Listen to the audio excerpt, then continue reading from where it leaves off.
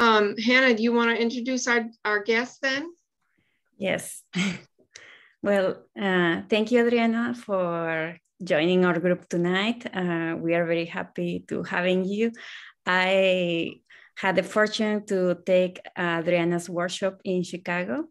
It's where, like 3 years ago, I first found her work, and it's really beautiful. Her style, the colors, the way she draws, it makes me happy when I see that.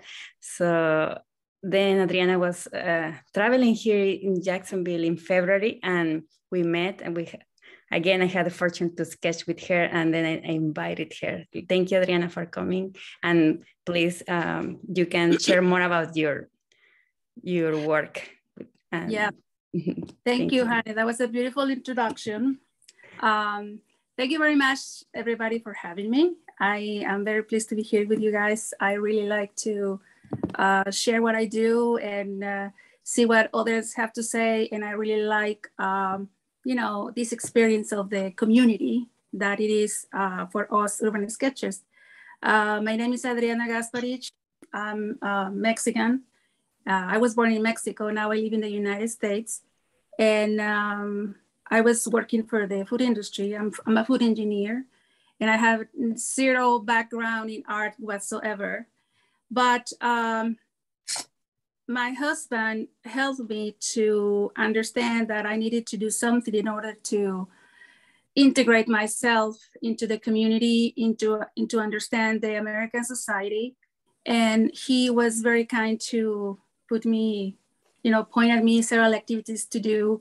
And then I ended up, signing up for a workshop in drawing and another workshop in watercolor in Junior Joliet here in Illinois, which I think is a very renowned junior college here in Illinois, in the United States, actually. So it was a brief workshop. It was like 6 classes each, but it was good enough to start and put my experiences on paper, and it started everything like a diary, really.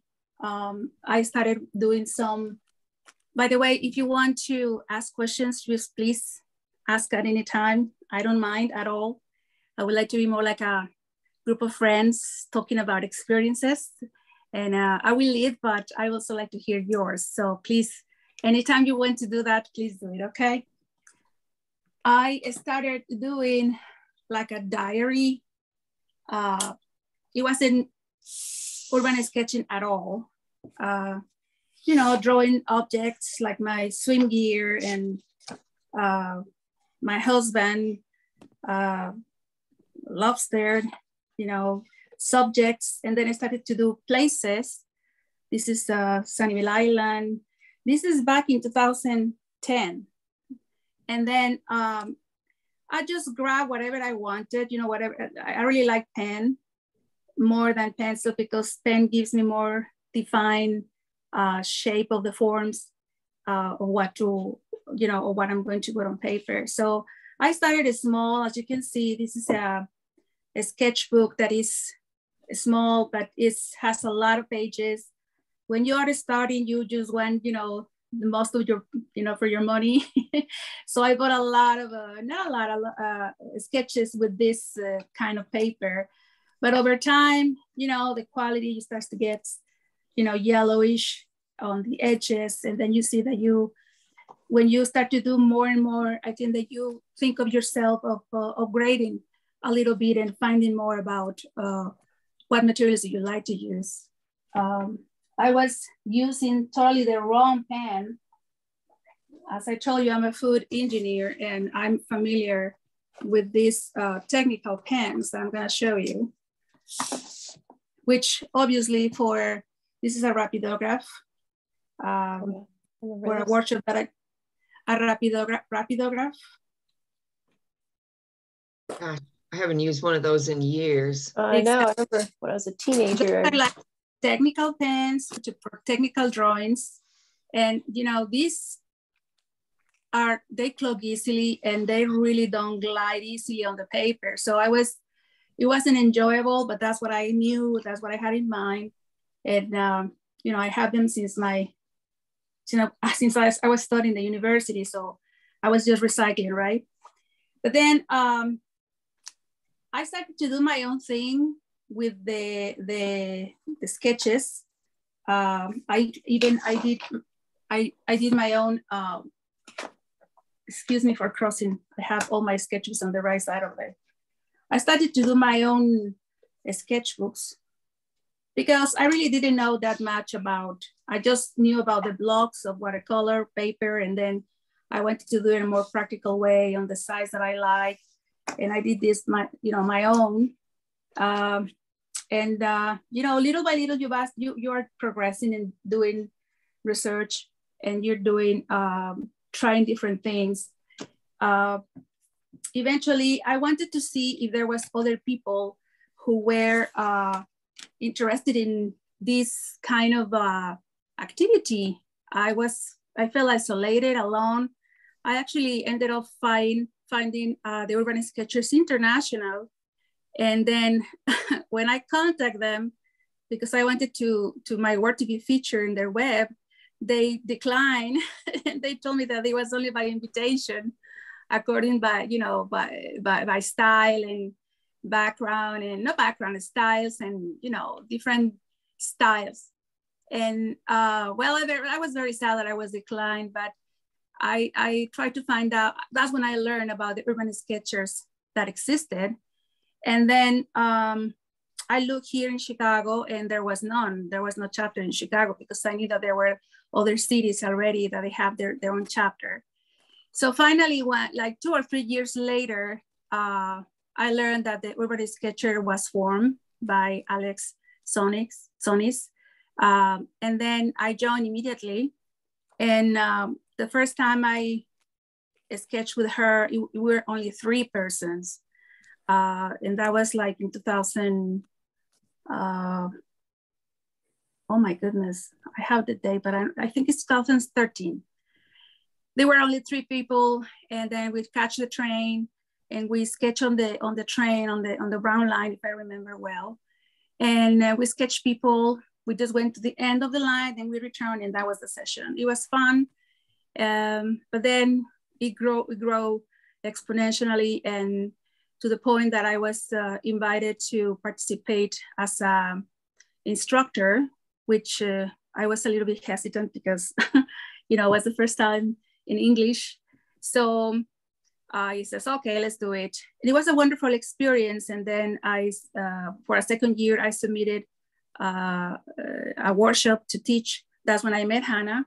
And it was a wonderful experience. And then I also volunteered the Urban Sketchers International in Chicago that happened in 2018, Hannah? 17. 18, 20 what? 17, 2017. All right, exactly. So, seeing all the community there, was like, oh my God, here is this person. Oh my God, here is this person. So this is how Urban sketching came to my life as a way to integrate myself into society, to my friends, to understand the American society. So it was a very positive experience for me. Nowadays, I am not very prolific. I'm a little bit crafty, so I do other things, but sketching is one of those. And what I want to talk about, what to sketch, or what do I sketch, and how frequent, or how I determine what to use. I am not married to any brand or paper.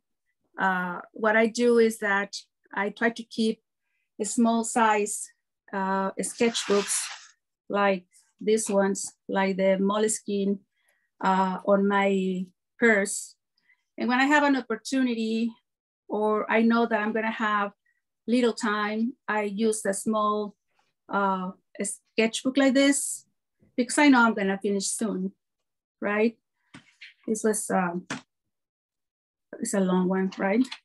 And then I've used different brands, some Moleskine, and then when I joined the Urban Sketchers, one of the sponsors was Stillman and Byrne. And they also do very good quality sketchbooks. And I try to keep one of these in my pocket because you never know, there's an opportunity, or when I know that I'm limited with time, I use this size. This is one that I recently bought. It's a Portuguese sketchbook made by Laloran. I love this quality paper. They don't sell this one here in the United States. I really like it because it has very smooth surface, and I really like how it glides on paper. I am a fan of paper because I love the smell of paper. I love how the ink glides on the paper with just those juicy lines. And then the watercolor, how it behaves so unexpectedly. Sometimes it's fun to do watercolor. So I do like watercolor. And then that's my to go, but I am open to other materials when I have time. This is Jacksonville, by the way. This is Hannah. Last February. This is some birds that I saw in the Jacksonville Arboretum. This opened the wings. It was absolutely amazing. It was like Aningas, Yeah. Right, they were beautiful, big birds. The only 70 degrees that we had in Jacksonville, I went straight to the beach, to Neptune Beach. This is not on location, but I went to this cafe with Sana. I don't really deprive myself from just being exclusively on location. No, I do work at home. I like to do that. This, I started with Hannah and I finished it with my husband because I didn't finish with Hannah. We were talking a lot, right, Hannah? I was talking a lot, actually. Poor Hannah, she was dealing with me. This is St. Augustine. I didn't do this on location. It was super hot there. This I did on location. So as you can see, this is in, this is Avondale. This is not Jacksonville, it's Avondale in a street mall. And this is Savannah. Well, this is another story. So, and then I started to be more comfortable with bigger sizes. I moved to the, I'm sorry, have it here as a message later. Okay. I started to move to this brand, which is also a good paper. It's better. It's the same brand than this one. This is a handbook, but this is better quality. This is watercolor actually. And I went to bigger sizes because I feel more confident. I don't know if this happens to you, but the bigger the sketch that you do, the more difficult it is to put the proportions right, or that happens to me. I started to do one of my trips to Mexico. I went to 5 different locations, 5 different, I stayed in 5 different places. So the kitchens are always interesting. This is my brother's, this is my dad's, this is my sister's. And then I think there was one more. This is a failed sketch that I didn't like at all. And then I redid it from another angle at this kitchen in Morelia, Michoacan, a rental that we had. And there's another one missing. I got sick eating these shrimps in the market. So there is this is a jazz concert. This is the last kitchen of the last rental in San Miguel de Allende. This is my husband. This is my husband too, getting his massage under the water. I work on bigger sizes, and then finally I started to do, again, I don't have preference brands. I like to try different brands. This is the, what is the name of this little rooster? Rooster? Hanemule. I started to do that, and this one is a good paper. I find it a little thin, but it's still good. This is still good. I like it too. I like this size A5 because it's very portable. if it's everywhere. It's not very bulky. So I really like it, the size. So you had a couple of pages where you were like checking out the color there that I noticed. You had some color swatches in there in a couple of pages. Let me go from the beginning, but I don't know where it is though. Yeah. But no, I normally don't do that. I've seen that some artists do that, but I really don't do that. I just go with, to me, matching the color is not really important, and I'm not gonna duplicate, and I don't print. So I don't find it useful. Maybe the graphic designers use it for some reason. I really don't understand why, but they do it, but I don't do it. No, I think, you mean these ones? No, it was further on. I saw, I don't know. Yeah, Oh, that like there. Oh yes, I think I was trying a combination of these two colors. For many years, I was taught, or I always believed, that black color is not a watercolor color that you use in watercolor. But when I tried it, I really liked it.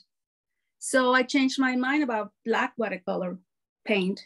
And I use it especially to do this kind of shade. This is, I believe it's, I don't remember what it was this one. I didn't even write it. And then the ivory black, I think it is. And this gives me this gray color, which is beautiful. Actually, I made a color chart with black, and it looks just great. But no, I don't do that. Was it Lisa? You asked me? Yes, yeah. Oh, here it is. Yeah. This is lamp black. I bought this because I read the book of Santi Sages. It is called something about greens, how to make green plants and trees and vegetation. I lost that book. I don't know where I leave it. I think I bring it with me to Mexico and I lost it there. But I tried this lamp black with different colors. And when I saw the results, they were like very mute colors that I says, hey, there is a possibility here. Because I thought the black was gonna overwhelm all the colors, but it really is just, handle it the right proportion, and you can get very, very subdued colors like this one. Don't you agree? Yeah. Mm-hmm. This is fabulous. This is when I went to Washington, DC. It was super hot, but it was fun also.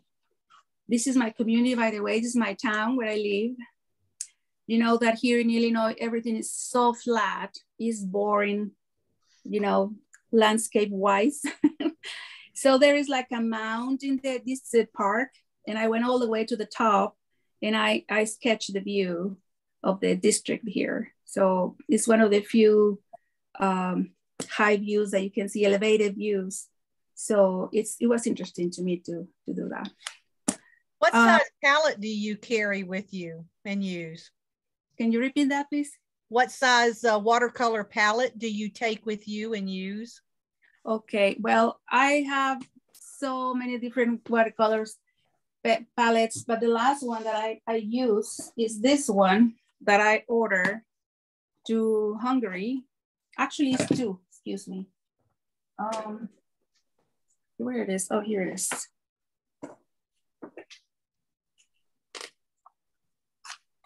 I use this palette. Mm-hmm. It's a micro. I use this one with this small notebooks or sketchbooks with this palette, and then water brushes. This is my that's a whiskey can, right? Yes, it's a whiskey one. Yes. Yeah. Okay. You gave me an idea, because mine, I did it like the way it comes, and I think it only allows you to do 4 colors in each row. But the way you turned it and took the inside pieces out, you can get 5 in each row.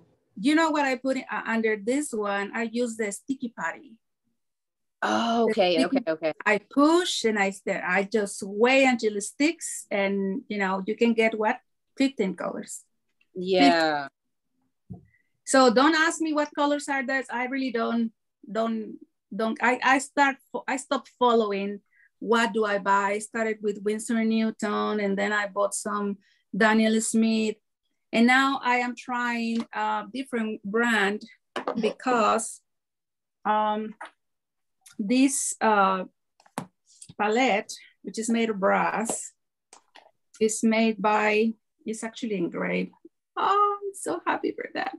Can you see my name? Yeah, yeah. Yes. So bougie. I apologize, it's very dirty. It is made by La Petite.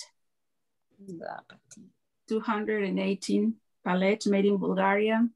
It took a while because COVID hit and it took forever to arrive, but it finally arrived. And it is made specifically for the pan size for the Wine Nights, which is a Russian brand. I heard mixed reviews about that, but so far I like them a lot, actually. I don't know how life fast they are, the properties yet. I will have to see that over time, but because I do most usually on, you know, sketchbooks, they're always closed and that's fine. And I really like the design. I really like the design because it's compact. I put these ones so when I put it on the table, and I hear too, so it doesn't glide. It doesn't glide at all. And I don't need magnets because this is not, you know, it doesn't have any iron. So magnets are useless, but when you put it like this, this is even with the lid. So I don't force the hinge here. So it rests very well and it doesn't move at all. So I really like it. And I really like that it has these wells, large wells for larger, for washes. And I think that the size is just perfect. And it doesn't rust. I think it's gonna last a long time. And I think it's worth the price. This is my ultimate gift to myself. Yeah. I have the colors here too. I did put here. I removed some colors that it came with. For example, the green. It was very stainy, and I really don't like the whites, the paint to be stained. I tried to clean it. Hannah told me, "Do you clean your palettes after you are done?" I said, "I do. I think I'm OCD." Me too. I do the same thing. I'm the same thing. I do the same thing. I need to clean. I need to clean because I need to see what I'm painting. I respect others when they mix with other paints. That's their thing. That's fine. I mean, there is no right and wrong. It's whatever it suits you, right? Whatever you're comfortable with. So this is the palette that I use nowadays. I'm sorry, who asked? Lisa, was it you? Yeah, it was me, Phyllis. Okay. Thank you. Okay. What else? Oh yeah. Well, this is materials wise. I'm gonna go through those closely, but I just wanted to talk about the things that I like to sketch. I have kind of a rule, basically, the what and how frequent. How frequent I just told you. I just go when I can, when I know I'm gonna have to wait for a long time, or I have a specific target, and I know I'm gonna be chosen specifically to sketch and take my time because I'm a fan of detail in sketches. And when I know that I have the time, I like to go even larger because, you know, when you are doing that, you just get lost in your own world. And it's fascinating to me, the fact that the time passed so fast.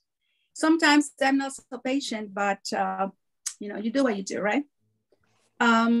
What to sketch? I have like two rules. One is when I say, wow, something beautiful in front of me, something that I really drops my mouth. Oh my God, this is gorgeous. Oh, when I have that expression, I have to sketch it. And the other rule that I have to listen to myself is when you have like a 2-second view to something, you look something and you look again, that brought your attention, that brought my attention, that deserves a second look because it is, even though it's ugly, you can make it beautiful with your sketches. Because I believe this is the beauty of the community. You can put your sketches the way you want, And actually, we want to see the way you do it. We want to see your style. So when you practice and other styles from other people, that is practice, but really what we want to see is your own. And it amazes me when you are teaching a class and you see how diverse and how different they are. One subject is amazing. I really like that part of teaching, that you get to see the different minds put on paper. That's very graphic and I really love it. I really love it. So that is my two rules to what to sketch. It could be a person, a thing, a place, but I always try to ground or put some perspective around the subject to anchor it, to give a little more information on what's around a subject. For example, at the very beginning, I used to do, let's say this one, a poinsettia. But yeah, but where is it? It's on a table, it's on a room. There is missing information here. This is better because you can see there is like a beach with umbrellas and I am looking from indoors. So there is a good information, me without knowing, but I guess the intuition tells me put more information on the paper. Here, for example, these stone crab claws that we bought in Matlacha, Florida. Yes, they're there, but who's eating them? There's missing information. So with the urban sketching, I learned that it is better for me to put that out because that will remind me the relative environment around that subject that caught my interest. I think that's more or less. Do you have any questions so far? I can talk about how to approach a page. I have a list here. Well, I do have a question. Yes, go ahead. I was trying to figure out, okay, so you did the paintings with the kitchens, but they look like you're looking into it. It's like you're kind of trying to get everything into a small space, which I thought was very interesting because I'm still trying to figure out, like, it's almost like a fish eye. It's like something weird happening. And I intentionally want to learn how to do that so bad. And so when I saw that, I was like, that's really cool. Like with the kitchens, it's like, and then it's almost trying to like, it's like, even though we can't see everything that's there, the question of like, what else is there was like in my head looking at your sketches. Yes, I think that that's a very good question. And I think that all of the kitchens that I just showed you in this sketch kind of shows you a little bit about the room, what's in there. My sister is more modern, my dad's more traditional, my brother is ultra modern with those chairs. It's a matter of pre-planning what you are going to sketch. And actually that's something that I'm going to talk about when we do the demo. How to include or how to decide what to include. If you want to include this, you need to start to figure out what are the biggest shape in your view. I'm gonna give you an example. I think everybody has a photo that I sent, right? Yes. All right. This is the view that I sent. Okay, and I did it on purpose. I wouldn't sketch all of this. I did it on purpose because I want to see how are you going to edit or select what is interesting to you. To me, this is not interesting.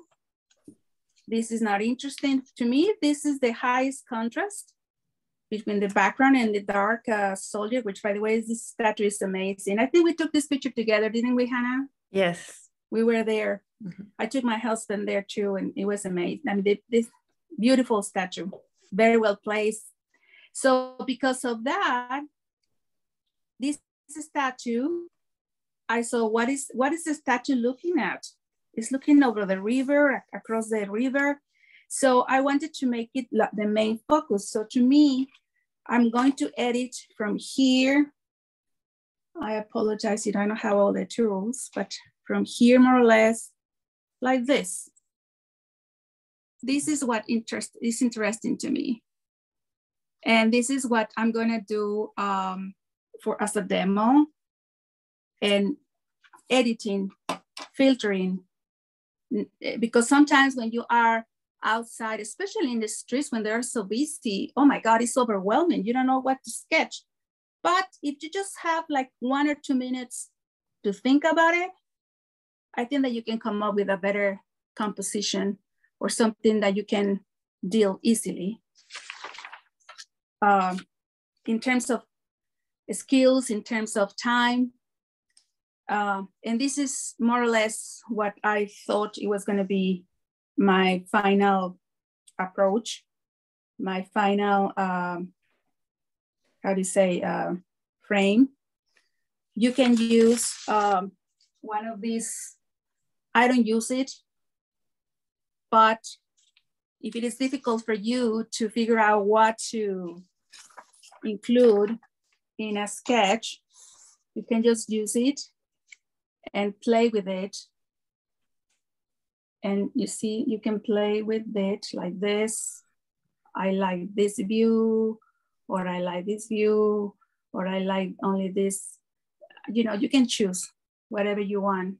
And I don't know if that answers your question. I'm sorry again, your name is? It was Teresa. Teresa. Mm-hmm. Yeah. You always start with the biggest, once that you decide what you're going to sketch, then you continue with the placing the biggest line. For example, in this case, I use this frame as my border. So everything inside, I know is gonna fit. If I start with the fridge and then this and this, that, and I extend, I might just go this way. And then I ended up with an incomplete view of what I intended. But if you put first the limits, or the biggest line in the sketch, you're making sure that you are including what is interesting to you. In this one, the longest line to me is this one right there. So once that I place it, or kind of eyeball it on my page, then I do that line first. I usually go with ink. I don't do pencil very often. Well, I didn't do it in pencil, but it's another thing that I'm gonna talk about. It's another kind. And I just go straight with ink. And what I like about that is that you finish faster. It doesn't matter if you make mistakes. You can just retrace a second line or a third line. It's a sketch after all. And then you just continue playing with the proportions of what you are seeing, placing in reference. For example, if I do this one, how tall is gonna be the refrigerator from here to the ceiling, to the corner in my view, and then just put it on paper so I can, you know, have time for the floor, not like space for the floor and the cabinets and this wall. So it's just a matter of choosing exactly what you wanna put. And then once that you determine what you're gonna put, what you want to include in your sketch, just make the larger space, the larger line or the largest shape in your sketchbook, and you go from there. Do you mind pulling up the sketch that you didn't like, the one that the kitchen that you pulled out and then just stopped? Yeah. Oh, Jacksonville here again. Jacksonville. Yes, I think it's here somewhere. This one, yes. This kitchen has two entrances. This one, and this is the other entrance. This is a view from that other entrance. I don't know, I didn't like because the stove was cut off. I wasn't gonna see the umbrella that I was outside. I wanted to see more of the garden outside. So I did it, but I stopped and started over. And then I did from the other entrance, I did the view from the other entrance, and you know, the stuff was included, including the water, and then part of the orange tree and the umbrella outside.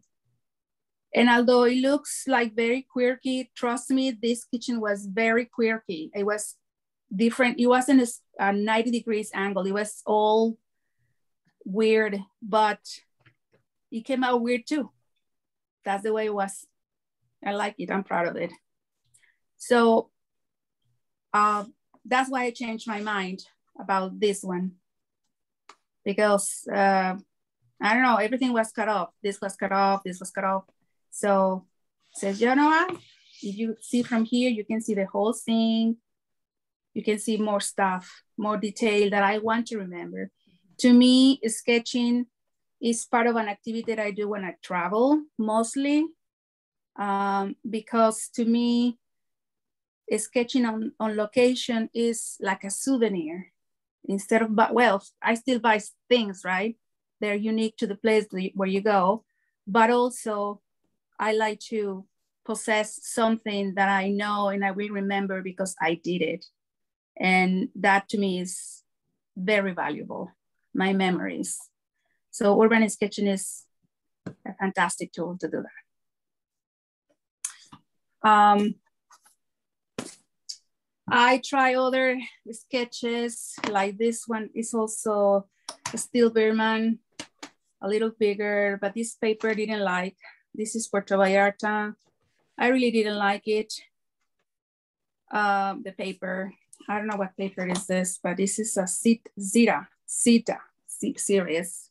So I stopped using it. And I went bigger with this.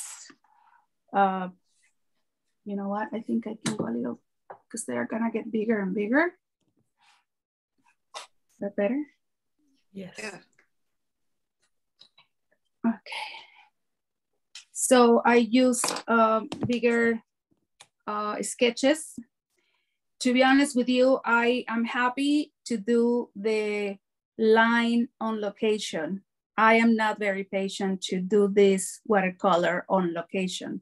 Unless that is something small, I'll do it. But if it's bigger, it takes time. You know, I really get lost in details with ink. That's my favorite part of sketching. Again, that's my husband. He really is. Oh, I beg your pardon? What size sketchbook is this? This is 7 by 7, I believe. Okay. 7 by 7. And I start to do more sketches, this, you know, bigger. Your favorite? The paper is good. It's good. I really like it. This is Chicago. I think you sketched this kind of, or was it Jenny? I think it was Jenny. Yeah, Jenny. Mm-hmm. I can show you more, but you know, I tried different. I'm not married. That is part of my motivation. What motivates me to sketch? I like to try different things. I like to try different sketchbooks, discover the properties, how it behaves. Wow. This is in San Cristobal de las Casas in Chiapas. Rich colors. Thank you. Yeah, I love color. Yes, this woman made two blouses for me. It's like a backstrip. How do you call that? Loom? Weaving loom. Thank you. Yeah, it's not waist loom. It's backstrip loom. I didn't know the term correctly, but they made such a beautiful textiles. I was amazed by the work they do down there. Some tamales that I bought in the market, the church. This is in the mountains. It was cold as hell. This one, this was cold, very windy. It was horrible. And I watercolored there. I'm surprised that I stayed that long. These hummingbirds, they are not from direct view, but they were in the garden of the rental house that we stay in. They were like, oh my God, they came. This was so aggressive. He was chasing this too because it's a little bigger, but this was very territorial. And I found out what the names were and I just wrote the names. It was a fantastic experience. Went to the cemetery, to the traditions. Anyway, sometimes I glue some stuff there like this one. Is the ticket. This is a church that you're not allowed to take pictures inside. There is no benches in here. There is just like a pine needles on the floor, a lot of candles. They do sacrifice animals inside. That is their way to honor their gods. And it was very, very mystic place. This is in San Juan Bautista in Chamula, Chiapas. San Juan Chamula, Chiapas. That was amazing. So I couldn't sketch inside, but I sketched outside. So this is this is with some friends. I went bigger and bigger and bigger, and then I use them all. I don't have a rule. If I feel I want to do something big, I do something big. I also went with the biggest one. This is one of the biggest one. This is a moleskin. I also like the paper, how it behaves. Oh, I'm so sorry. You know what? I beg your pardon? I'm running out of space. Maybe I can just, oh. Wow.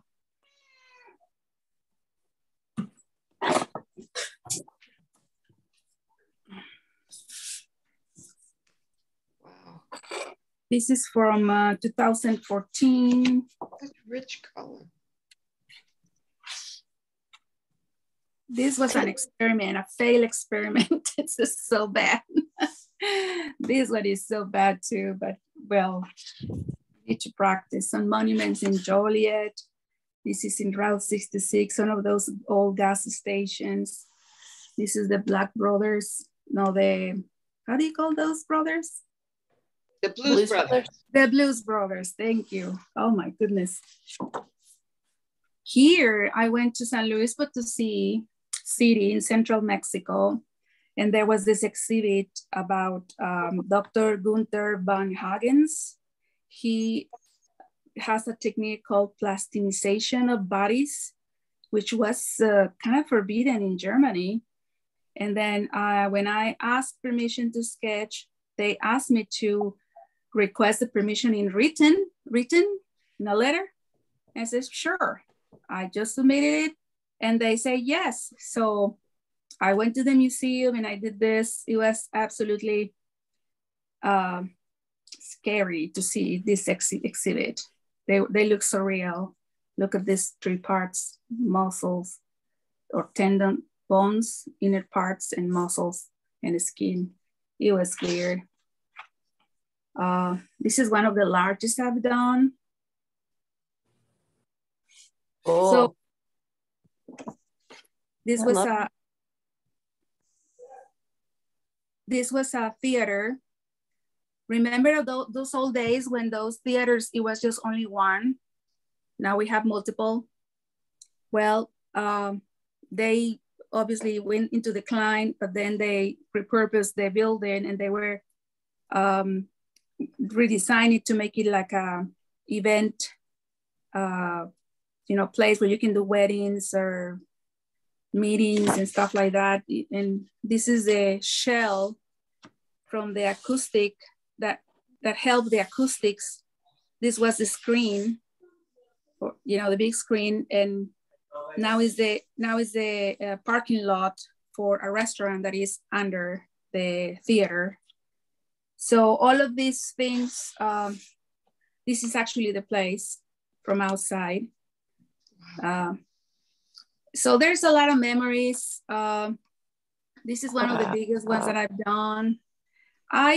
This took me 3 hours just to do ink. And my husband, I was testing my husband's patience. Actually, he is right there. This is my husband waiting for me. And this is the street level. So this is Guanajuato City, and they have these tunnels that alleviate the growing traffic. It was a smart solution, but all the buses, the public transportation, oh my God, I have to smell all the smokes for 3 hours, but it was worth it. This was like, I wanted to sketch something big, but it didn't come out right. But anyway, this is San Miguel de Allende, another double page spread. How long does they all take? Like about 3 hours, those ones like that? Yeah, just the ink. It takes me 3 hours. Oh. Actually, I think I came back to because we were in, we spent the winters away. I started one day and I returned the other day because a junkie was sitting next to me. So I have to interrupt myself. It was just bothering me. So I have to get out and leave. Are the statues really like turquoise and dark like that? Or are you copper. Really cool with your colors? It's copper. It's copper. You know, when it ages, it becomes kind of greenish. Yeah. It's totally exaggerated, but I love that. Yeah, the shades, I really use the purple. My favorite mix is alizarin crimson and French ultramarine. But I'm trying to change that to other bluish colors that I learned from Santi Sages, the Spanish painter. This is in Ireland. I went exclusively to attend this workshop with Roisin Cure, which was the instructor. This is my drawing at that time. I was hidden in the steps of this wall because the wind was so miserably cold, but I finished it. And she sent me her version. This is her version. So as you can see, I put this one, this is a gift. She gave it to me. So this is her version in high tide. And this is my version in low tide. So she, as you can see, this is the red boat, hers. I'm sorry, here. Hers, and this is mine. This is the green, and this is mine. And then this boat here are here, you know, it's the same elements. It's like they never go out for fishing. I don't know. Everybody has a designated place. I don't know. So anyway, so I like to do, this was with the Urban Sketchers. We went to the Baha'is house in Wilmette, Illinois. I don't know if you went to that one, Hannah. Yes. We went to the Jackson Park Yacht Club also. So I didn't finish this one. This is where we are right now. This is my studio. And that's it. And finally, I started to do my own sketchbooks. Oh. No, I'm sorry. This one. This one with better. I started with very cheap watercolor paper. And then when you learn over time, you just start to buy better paper. And then what I did, I started to buy the Arches, 140-pound watercolor cold press paper. And this is the sketchbook that I did, but I removed the pages because I didn't want to, you know, go everywhere with them. This sketch took me 3 hours. Just the ink. This is my neighbor's backyard. As you can see, the size is also bigger. It's one piece. This is in Chicago, a demo. I did that for the Urban Sketchers, but I finished it later because we didn't finish it. This is in Morelia. This is Iowa. It took me 3 hours to finish the whole thing. And I was so glad that I had golden watercolor in my palette because yeah, it came out handy.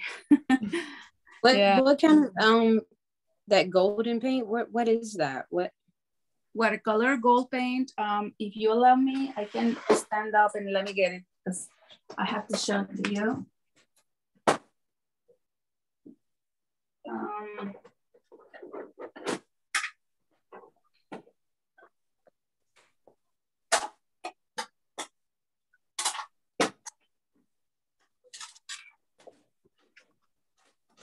Teresa, I feel like that blends right in with a lot of what you do.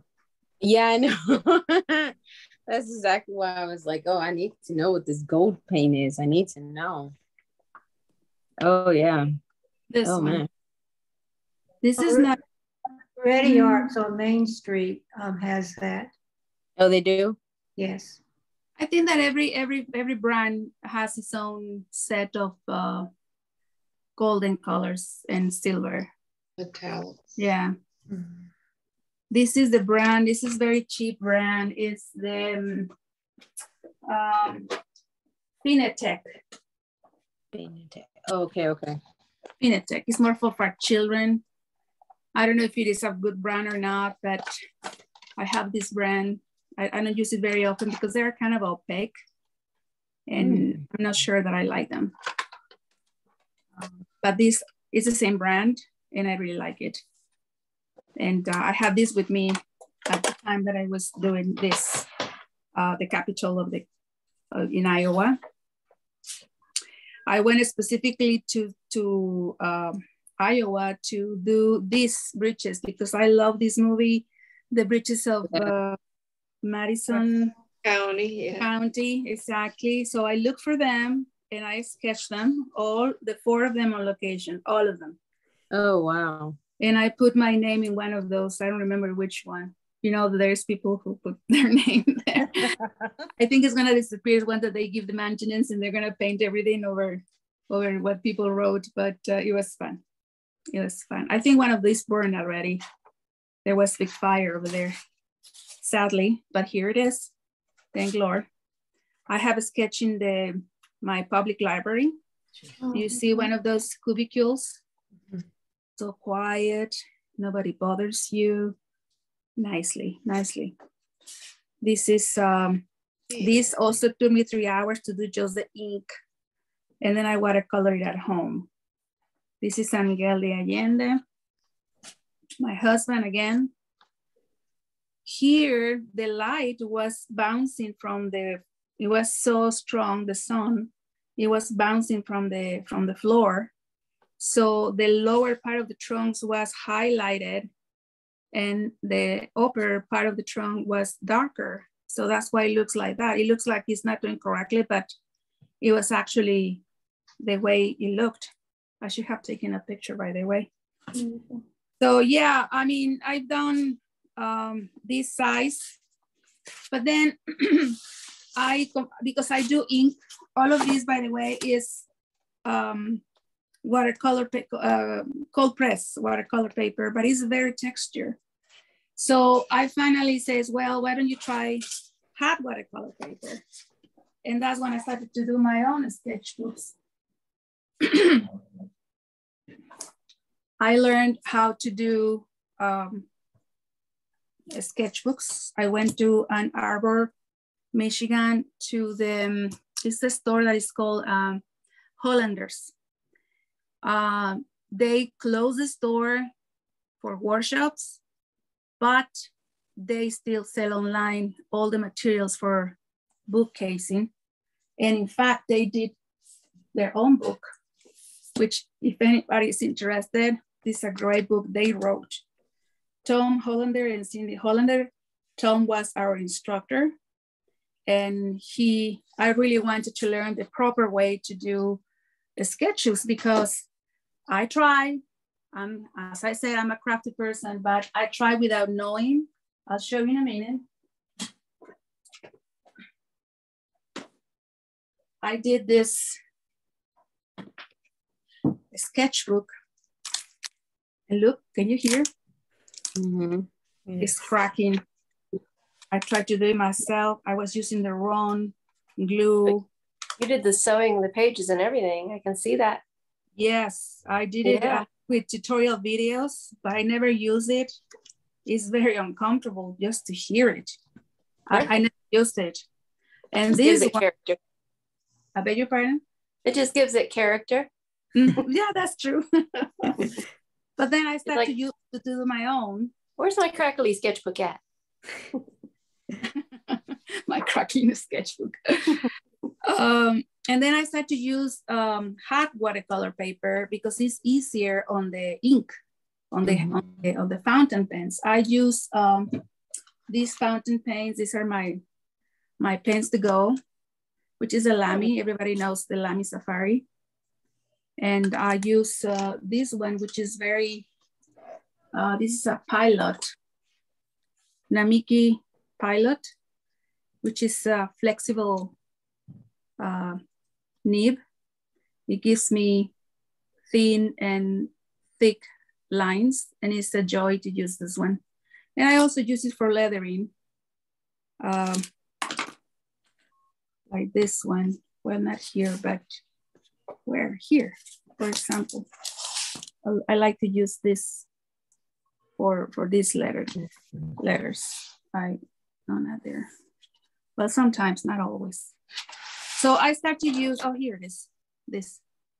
So I start to use my paper, the one that I like, the size that I like, I'm comfortable with. This is about 10 by 7 inches is the size that I can use most paper of the, you know, the size, is what, 22 by 30 inches sheets of papers. And I'm happy. I think I found my happy place with paper because it's easy with details. The pen glides easily and it takes well watercolor, not like, you know, watercolor. Go back to that one. This one? Yeah, hang on, someone's calling me. Sorry, interrupted. Wow, I just want to see that line work. That's stunning. Thank you. I think that sometimes you go with intentions to put watercolor, but there is so much work, and I think it's going to be distracting. Yeah, yeah. You did the sepia black. It's cool. Yeah, I've used that techniques in another one when I was in Charleston. Here, it was absolutely freezing, and I didn't want to stay long there. I went to the market in Charleston, and I used the same concept, 2 inks only, and I finished it. I wanted to finish it. And it's something that I do sometimes.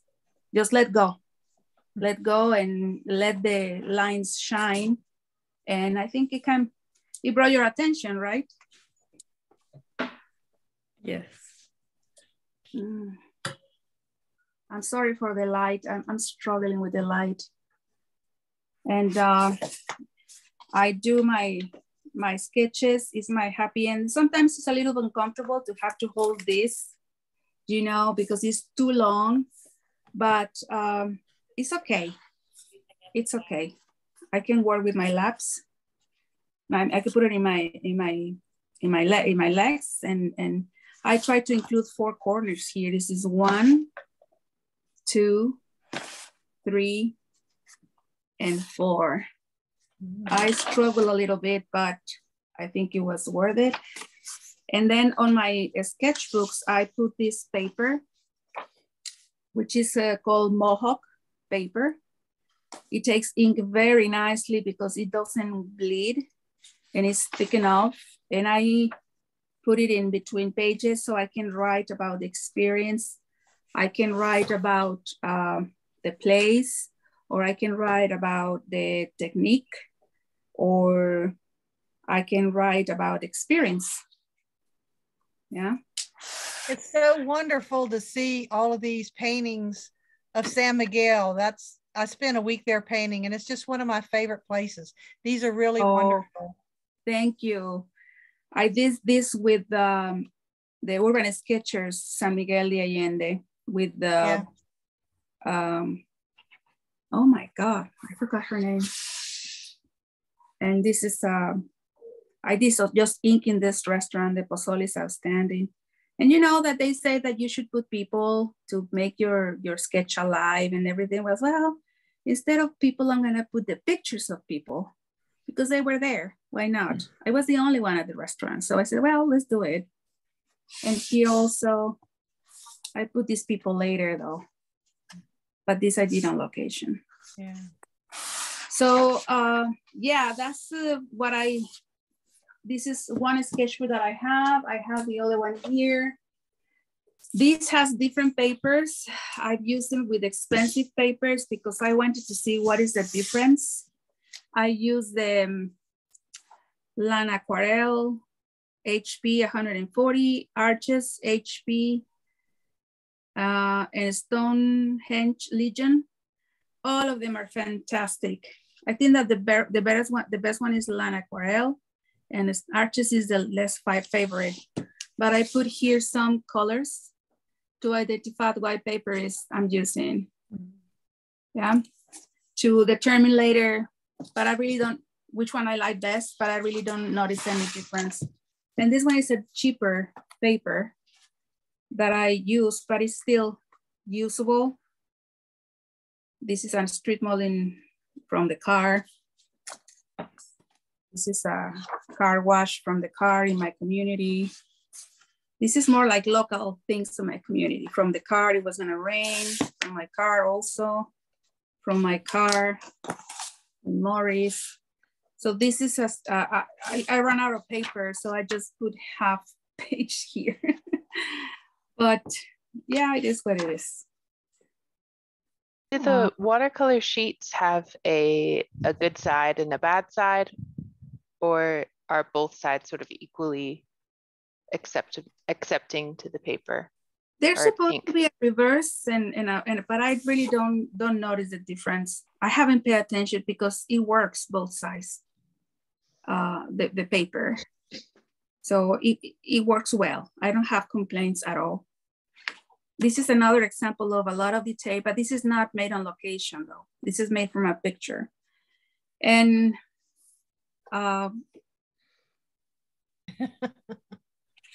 yeah, that's about it. This was an experience. The construction, oh God. Well, I can tell you the story, but I don't want to make it long. Yeah, this is my ultimate experiences in Charleston. This I made here. Because it's impossible to see this row of houses like this. Impossible because it's so long that it's impossible to do. So I just took a picture of every one of this and a video, and then I went from there and did it. But this is not made on location. But I like to work, as I said, I like to work at my home, the comfort of my home, and this is what I do. What inspires me? There is like several things that inspires me. I like to watch people online, their work. I take workshops when I can.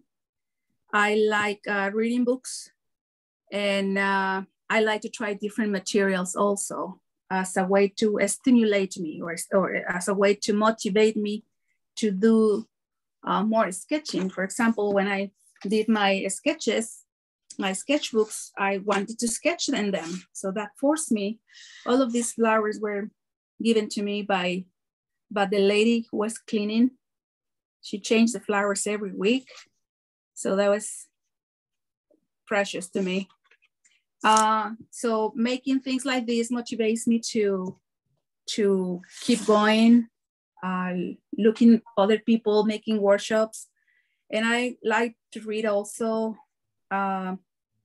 One of my favorite illustrators, thank you.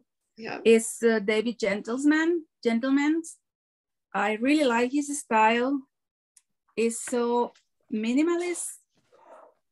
He just uses just 1, 2, 3, like 3 colors, and he's done. But he's massive what he does. It's amazing. He has gone to different countries. I don't know if you ever heard of him, but it's amazing what he does in watercolor. I really like because he works, to me, my style is do ink and then apply watercolor. So I have several books from this person. And then I also recommend this book highly, Felix Scheinberger. This is a book about mostly watercolor, but what techniques and materials do you use to sketch on location with watercolor? This is very pleasant to read and informative, very well structured. He knows his stuff, and I really like for that. I really like this book for that. So, and there's another one that I really like, but I don't have books from him. His name is Matthew Cook. He's also English, and he's he works with inks, color inks, and he is absolutely amazing. So those are the persons and books and workshops, and just viewing on Instagram the work of others is very inspiring, and that's why that's how I keep myself, motivated. Nice. Mm-hmm. Nice. I don't know if you have any questions. I think that's about it. This is my warhorse. I use pencils. Sometimes I like this one for people because people move fast and I need to sketch fast. So when I do the lines, I'm also using color. So it's 2 in 1, which I like.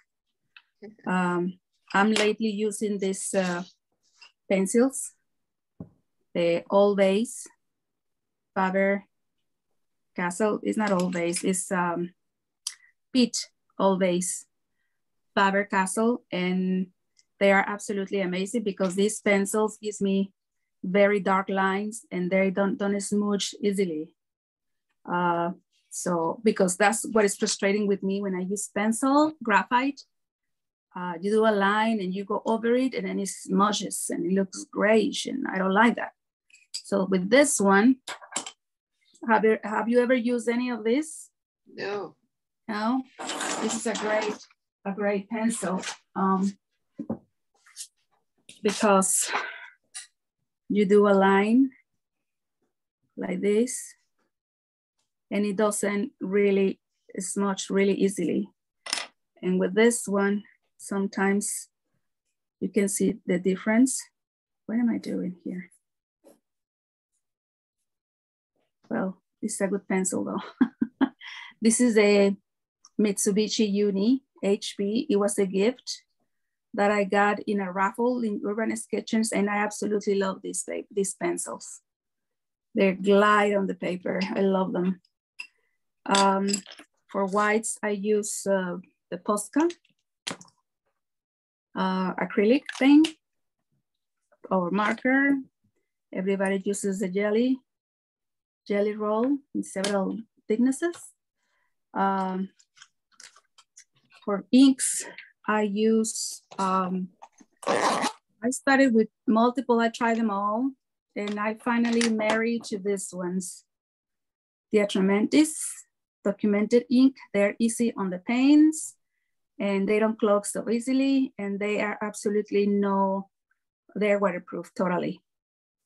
I use this one, the black, and the brown. This is almost empty. Brown, I like those. For whites, I also use this. I started to make experiments with the buff titanium. When I mix it with regular transparent colors, it makes beautiful pastels, but they are a little bit opaque. So instead of buying a bunch of watercolor pastels, I just mix this with any of these colors and it gives me pastels. If you don't mind not being transparent, you can save some bucks right there. Then I also, I think I'm missing my white wash, Winsor & Newton. I don't know where it is, but I also use that one for whites. Brushes on the go, I use these ones. These are the Da Vinci Travel size. They are absolutely amazing. The fact that you can, they're portable. The tip doesn't get damaged. I have in different sizes, which I'm gonna use now. And yeah, those are my tools so far. And the water brush, I use it for a while in a while.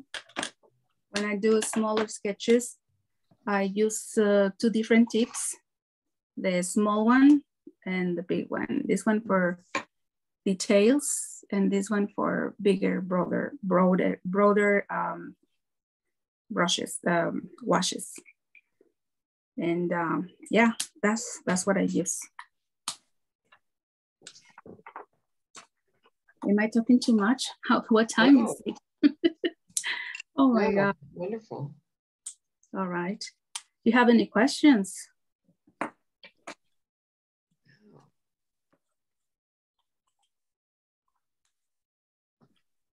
This is the synthetic Casaneo. I got the point and the flat brush. These ones I don't use very much. I prefer these ones. And this is also natural hair. Don't ask me what brand is, but I think it's a Skoda. I don't remember. And this is what I use for on the go. Mm-hmm. Thanks.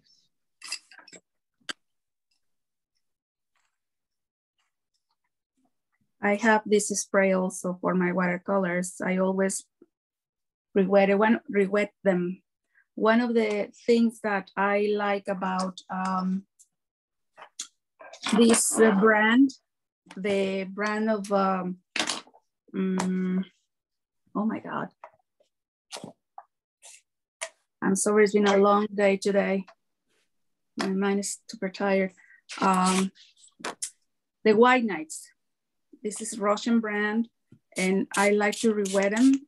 It behaves more or less like Daniel Smith. Daniel Smith re-wets easily. Winsor & Newton is like hard rock. When you want to re-wet it, you need to wait a long time and more water, and these pick up easily. So I like that feature about this, but that you go through them real fast, but they're cheaper than Daniel Smith or Winsor & Newton. Those are the brands that I have used so far. So I don't know what the prices are for the other ones, but I'm experimenting with these ones and I like them. I like them. I actually bought Have you done experimentation with watercolor pencils? Yes, I have. And I don't think it's something that I like to do. I try them. Okay. But no, I don't like them. I prefer this medium instead of the watercolor pencils. Because you have to rub a lot the paper. It's like, and sometimes you have to, in order to dissolve very well, or maybe it depends on the brand. But my experience with the watercolor pencils are not, or maybe I'm not using it correctly. I'm not sure, but you know, that's another opportunity to explore and see what I can do with it, huh? And then this one's here, this is the ones that I bought with Bear Selection, but I haven't opened them yet. So I'm gonna try this St. Petersburg or White Knights. It's the same brand. Questions? No. No? Okay. So what time is it, if you don't mind me? It is 9:30. Okay. Do you want to leave it at that? You want to do a demo or what do you want to do? You have given us so much information. It has been wonderful. And seeing your work, it's so inspiring. And just how you arrive at, you know, your inspirations and everything. Thank you for sharing all of that with us. You're welcome. I think it's been a pleasure just to share. I like to hear, I'm curious, you know, other people, what other people sometimes people focus only on materials, but they don't talk about how often, what inspires them, why, you know, the whys and whats and hows. It's a mystery still, you know, but hopefully we will have more time to talk about that and share with each other our experiences, which is to me very interesting. Absolutely. Hey, Adriana, if I could, this is Chris. How are you? Hi, Chris. How are you doing? You were in the last session. Yeah, awesome, awesome work. Obviously, you know what intrigues me is the patience that you have to take that amount of time for a sketch. You know, 3 hours. I think I'd maybe do 10 sketches. You know, as I get older, my patience gets so much shorter. But so in a lot of the exercises we do as a group are just quick observational sketches and things of that sort. Do you find that as part of your repertoire? Do you practice quick observation maybe within 3 and 5 minutes to see what you can capture? And then go back and maybe take a little bit more time to do a more finished sketch. How do you feel about that? From that technique anyway? Yes, I am a person who really don't like, when I do sketches fast enough, the unclarity of, I know that sketch is something like, it's more like a more loosely done. And I don't know if my drawings sometimes don't go into that category of sketching. This could be controversial, but sketching that style is, to me, I may be OCD, but I really like to put information on my paper about what I'm seeing, because I like detail.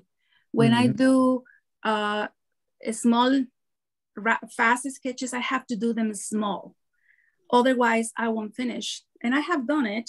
I have done some examples of that. It takes me not 5 minutes or 10 minutes. I don't go back to those sketches because I think that sketch is just a unique experience. I did this when I was doing coffee. No, it's not coffee. It's ponche. I don't know what you know what ponche is. It's a hot fruity drink in Mexico, during the Christmas. I do small sketches also, but it is not 10 or 5 minutes. I cannot accomplish something that maybe this one, you see, but they don't come out. It is not pleasant to me to see something, because I know I can do better, but I need time. You see, I did this, when was it? January 1st. Oh, this is New Year's Eve. We had a party with mariachis. Maybe I was too drunk. I don't know. It's all wrong. But you know, this is like one of my fastest probably. Speaking of, yeah, I prefer to do something more detailed. You know, this is probably like 20 minutes a sketch, you know, but faster than that to me is not. I have to tell you a story. I don't like pressure. When I do fast sketches, I feel like I am under pressure, that I have to finish fast. I have to do it right away. And this is really fast, actually. We went to the Sia pyramids in Cañada de la Virgen in Guanajuato, outside San Miguel de Allende, and the gates were closed. So somebody went to look for the guy who had the key to open the gates, at the gate, and it took 10 minutes the most, and I did this one while we were waiting for the door to be open. So this is what a 10-minute sketch looks like. I've done it, but I've done it under very strenuous and very stressful circumstances, and I don't like stress. To me, this is something enjoyable, or maybe I put a lot of pressure on myself, but to me, it's enjoyable, an enjoyable activity. This is inside the, how do you call that? It's like a spa with a pool. It was so hot, it's spring waters. I went inside with this sketch, Everybody was moving around. I just put my husband there, but I was doing this in the water, sketching, and all these pages started to bend like this because of the humidity. And I was so uncomfortable, I have to get out. And I do some washes later. So this pencil that you see is done in 5 minutes. This is a short one. So it's not, this is a 5 minute probably, no, not 10 minutes. So yeah, I do them. I was fascinated by this woman, her nails and her haircut. It was just 10 minutes. I've done it. That's a great sketch. Yeah, that's a great sketch. Yeah. Thank you. But I rather, this is Mike, the Cubara. Thank you. Yeah, this is Mike, one of the workshops. She was sketching. And yeah, I do them, not often, but I really enjoy detail.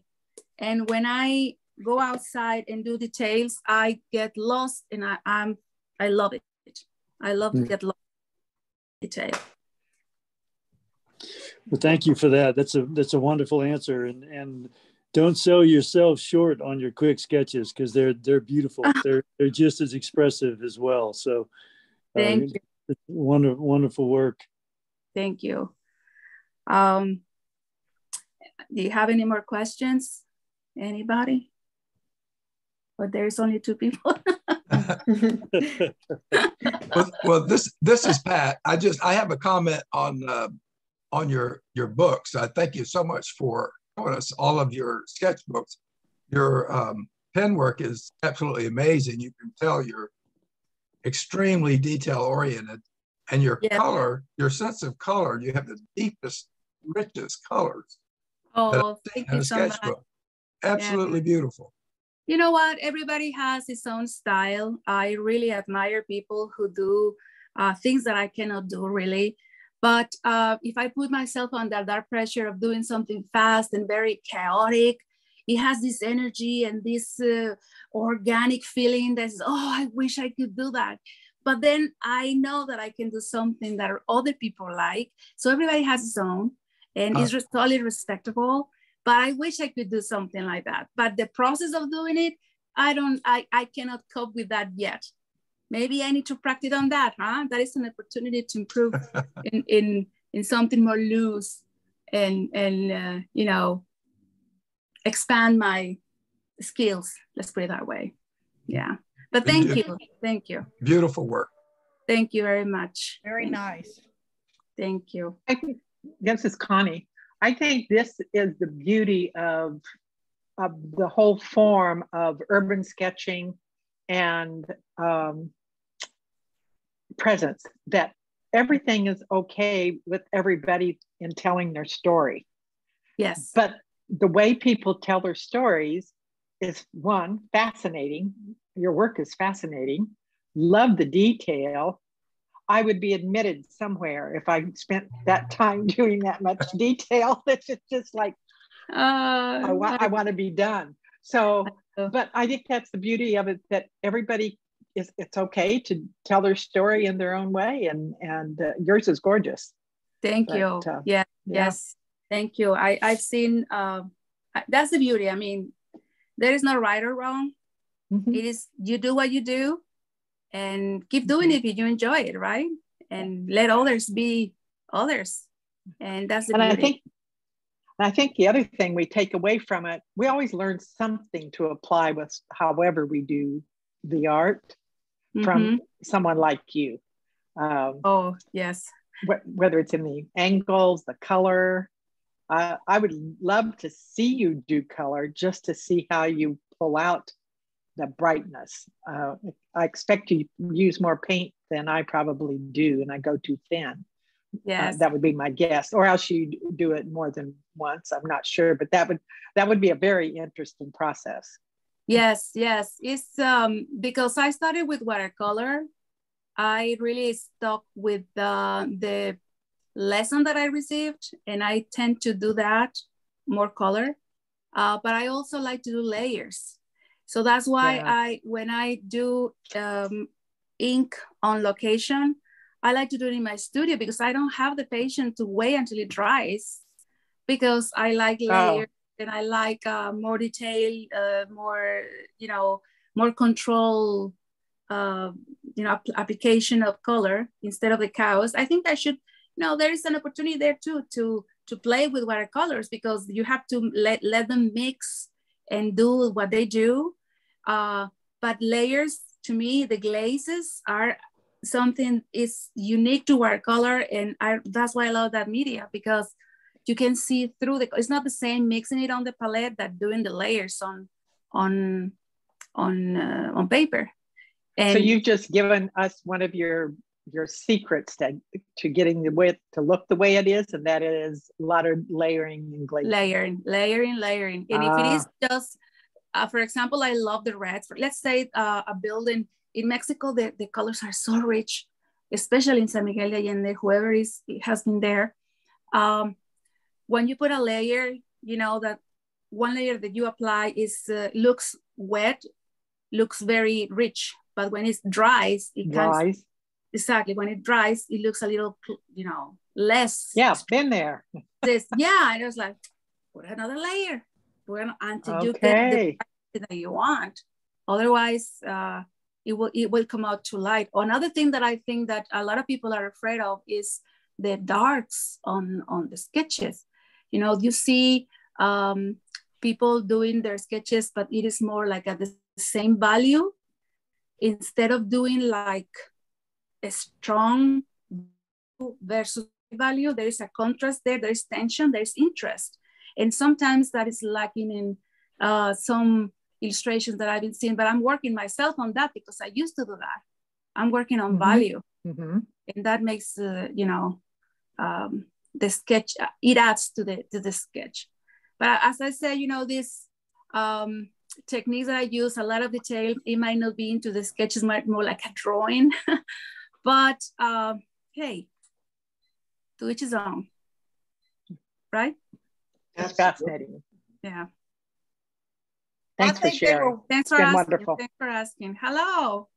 Yeah, I think they were wonderful. I'm like you. I tend to get out there and I start drawing, and I've spent all my time drawing, and then I have very little time to paint. I get caught up in the details, and I'm trying to work on that.